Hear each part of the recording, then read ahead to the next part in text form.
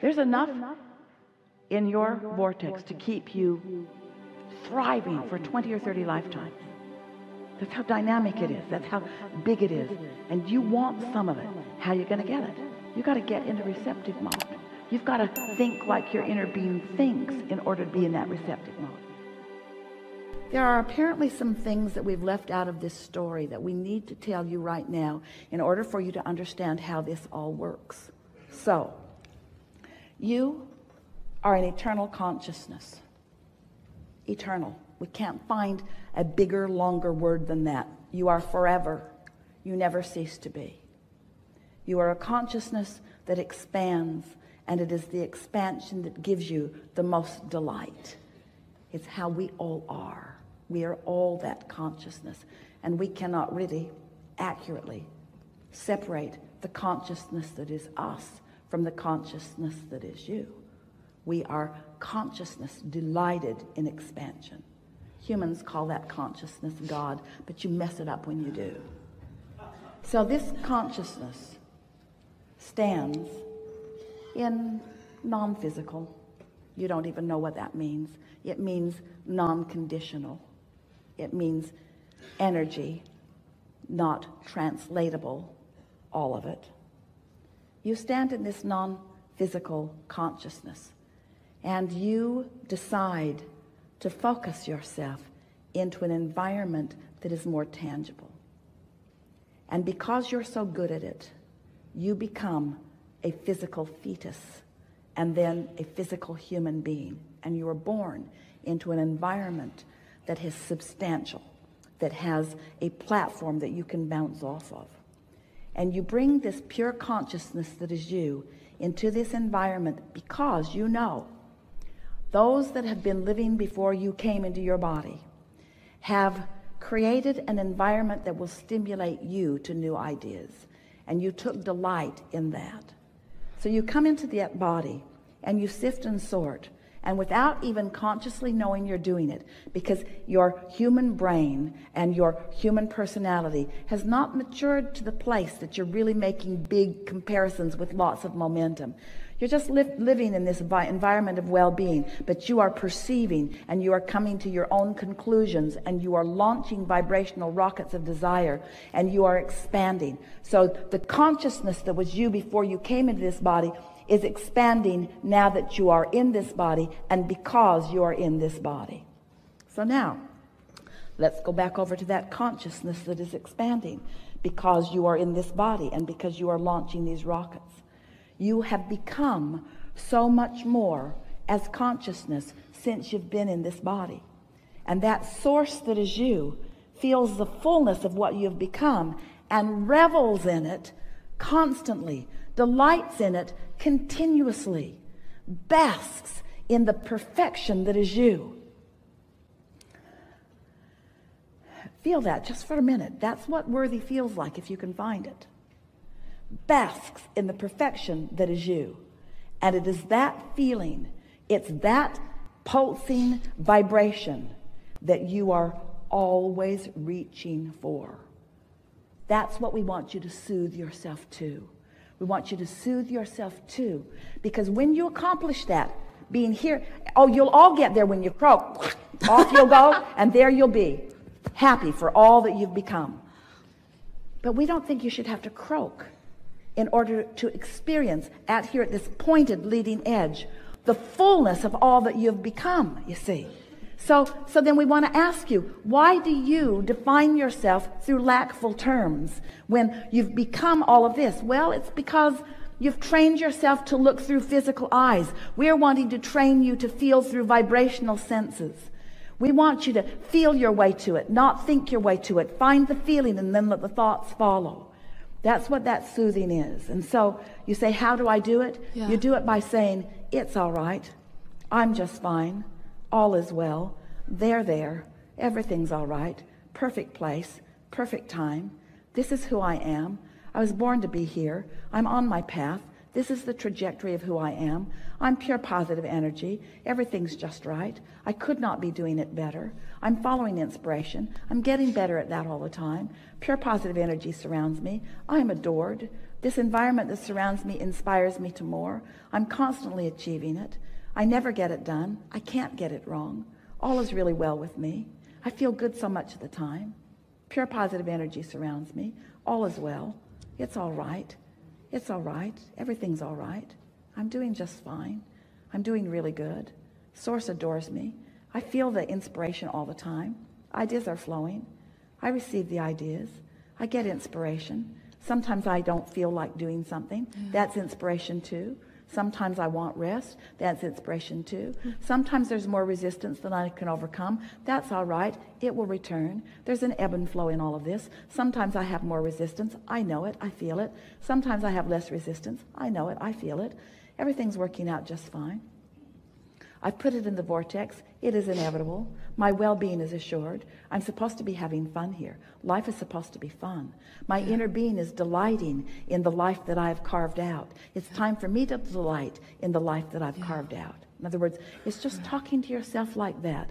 No specific terms, just general terms. We want to ask all of you, do you create your own reality? Yes. Is this a vibrational universe? Yes. Are you singular here in your physical body? Are you more? Yes. Are your emotions an indication of the blend of the perspectives of you? That's the thing that you got to get your head around. You have a source energy perspective that you've got to blend with if you are to be happy. Oh, we can't say it more clear.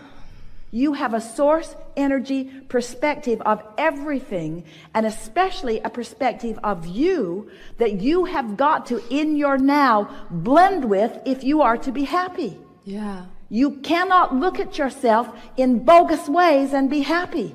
You cannot argue for your limitations and be happy. Yeah. You cannot beat up on yourself about what you should have done or even what you should be doing right now and be happy. Yeah. You've got to make peace with yourself. You've got to make it all right where you are. It has to be all right that you don't make your bed, and it has to be all right that you lay there all day if you feel like it. It has to be all right.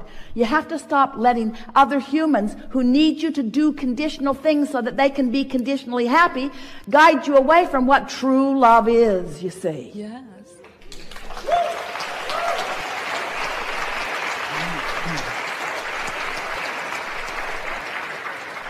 And as you get there more often, you'll stay there more. And then those moments when you're not there will just be the freaky moments that they are, and you'll just laugh about it. You'll find yourself laughing at things that you used to get mad at. They'll just be funny. They'll just be funny. You'll laugh at things that used to irritate you because your energy will just keep shifting and shifting and shifting. The source, your inner being,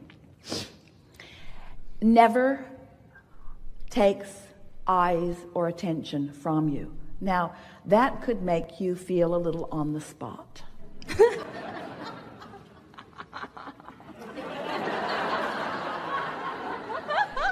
In other words, everything that we are is happening right here in this moment where you are. Right here in this moment where you are. And so, we want you to sort of get used to the importance that you are. In other words, along with, we want you to, in other words, through what you are, we're perceiving life. And you can't mess it up for us. But the fact that we're perceiving so strongly through you, if you're not on our wavelengths, you won't feel good. Did we get there for you? If we would turn our attention away from you, you could feel any way you want about anything. You could be as hard on yourself as you want, and you'd never feel bad because there wouldn't be any comparative experience. But because Source is so clearly, powerfully, constantly focused on your well-being and who you are, when you don't let yourself receive that, you don't feel good. And that's what you've been trying to say to us since you sat in that chair. Every word that you said, that's what you were talking about. Yes. Yeah. So, what do I do, you say? Chill out. Chill out. Be easier. Have more fun. Try to feel about yourself like we do. When you don't get out of bed, we don't care. We don't care. We're not saying, oh, she didn't get out of bed again. She didn't get out of bed again. We had such high hopes for her. We had such high hopes for her, and there she is, not living up to her potential. How much potential can she possibly live up to if she doesn't get out of bed? That's exactly what is going on in my mind. Like, why I didn't get up.